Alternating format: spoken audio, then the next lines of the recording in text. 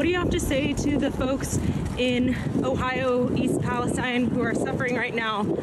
Well, I'd refer you to about a dozen interviews I've given today. You don't have a message for them? I do, and I shared it with the press many times today. I'd refer you to those comments. Would you mind sharing it with us? No, I'm going to refer you to the comments that I made to the press because right now I'm taking some personal time and I'm walking down the street. Okay, I'm talking down the street. Can I get a photo of you? Yeah. I don't get that. Why does he want a photo, and what's he going to do with it? Well, after the conversation was posted on social media, critics weighed in. A former CNN producer tweeted, "This is totally weird and shows the current administration's disdain for journalists. Imagine if Elaine Chao did the same thing during the Trump administration." Good question.